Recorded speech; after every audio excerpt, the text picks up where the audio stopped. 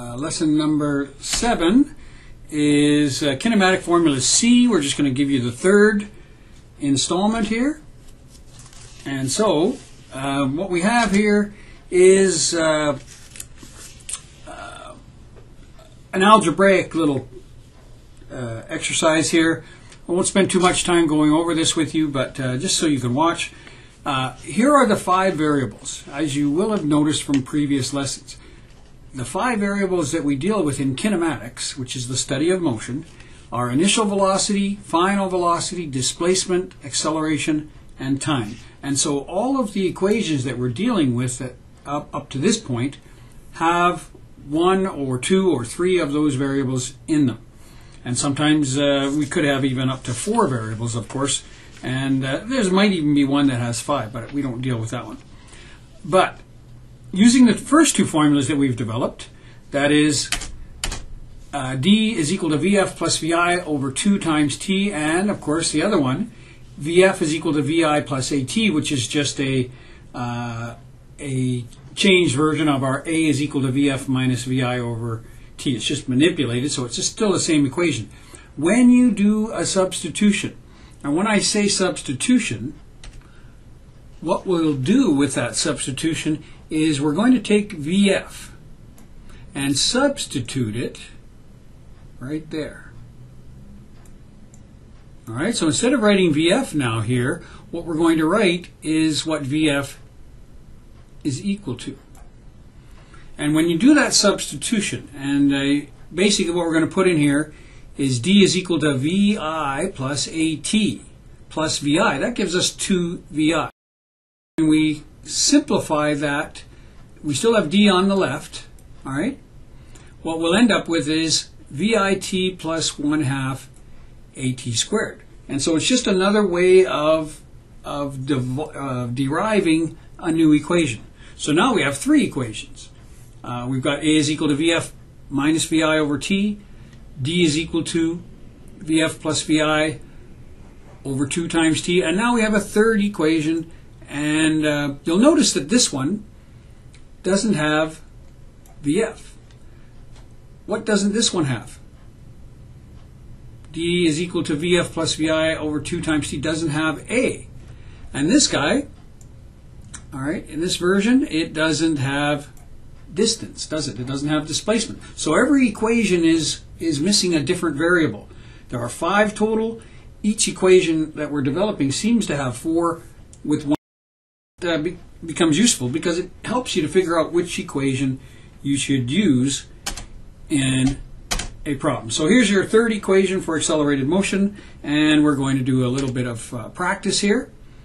Okay, so the following are practice questions with the third of 4 expressions or formulas you use.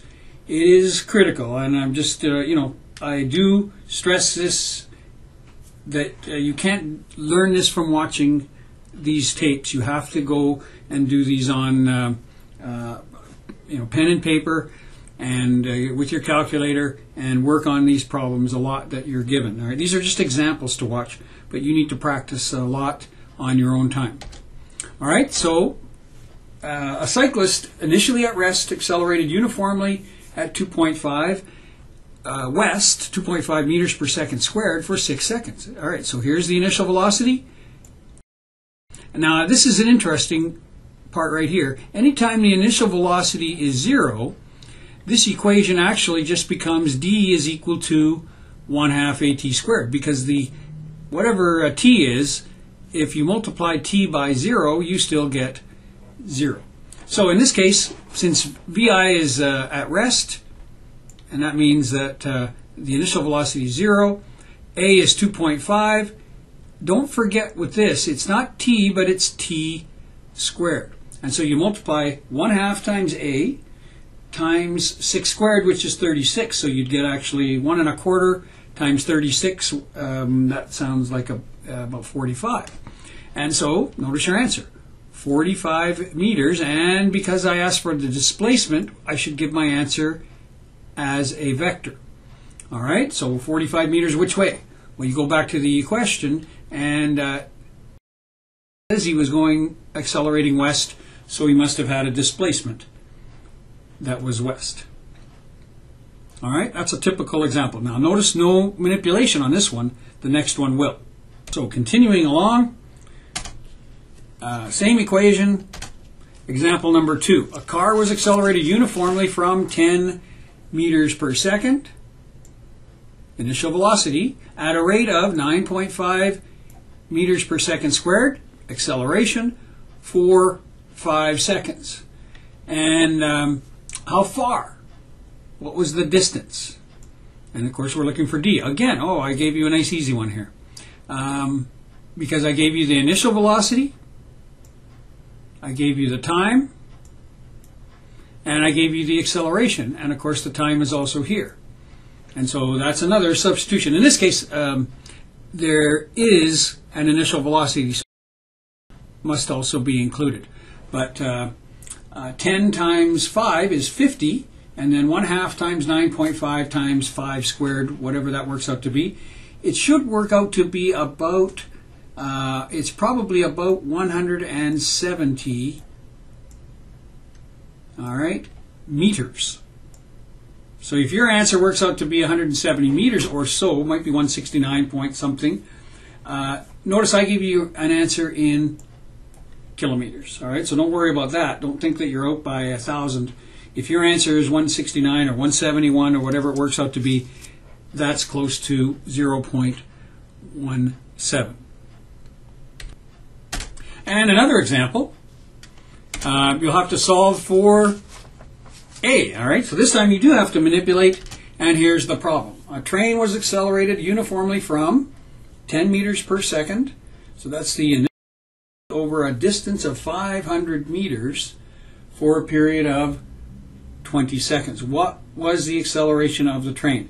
And this one is a little bit of a challenge to manipulate. Step number 1, though, is you need to isolate the term that contains the unknown. And that term is A. All right, or that unknown is A, so the term is circled here. Now, to do that, we just divide, or subtract VIT from both sides, and that's what we end up with right here. D minus VIT. Now we've got rid of the D minus, or the VIT. Now we have to get rid of the 2, or the half, multiplied by 2. So you get rid of a half on one side by multiplying by 2, both sides. So you get 2 times D minus V over T, or V minus, 2 times D minus V. And then, of course, to get rid of the T squared, you divide by T squared, and you divide both sides by T squared. And so that's the manipulation. And once you have that, then what? Then it's a matter of substitution.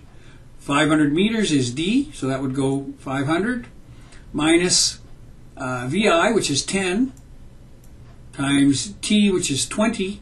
So, of course, 20 times 10 is 200. 500 minus 200 is 300 times 2. You get 600 on the top, and then you divide by T squared, which is 20 squared is 400. 600 divided by 400 is 1.5. And so you get 1.5, and of course the units will be meters per second squared. All right, so that's almost as tough as it gets. If you can sort of take a look at that and say, the sense of it, I can follow, or I can figure out what to do, then you're in good shape. And we'll continue to show you examples. But here's the initial that you want to start with. You should be able to manipulate the formula and get this. Once you have that, then it's a matter of substitution, making sure you're comfortable with your calculator. There's all kinds of things that can go wrong. Sometimes people just don't get the right answer because they're using the wrong calculator, or they're not quite sure how to use the one they have. Okay, not to say anything bad about graphing calculators, but they're more calculator than you need for this course. So unless you're really comfortable with how your graphing calculator works, a simple scientific calculator does the job in this course. All right, there's nothing that will create much of an advantage using the graphing calculator. All right, and we have one more example. This formula. In this problem, you will need to solve or manipulate the formula for the unknown in this case VI. So a skier was accelerated uniformly at 1.2 meters per second squared. Of course, this is your acceleration. All right. Over a distance of 500 meters. So here's your distance, d. For a period of 20 seconds. So we know the time, that's this and this. So of course we want to know what was the initial speed of the skier. And this manipulation is very difficult. All right, this is a tough one. This is not going to be your standard question. It's going to be a higher level type of question. All right, but we want to show you the tough ones too. And if you can do this one and you find it not too bad, then you're in very good shape.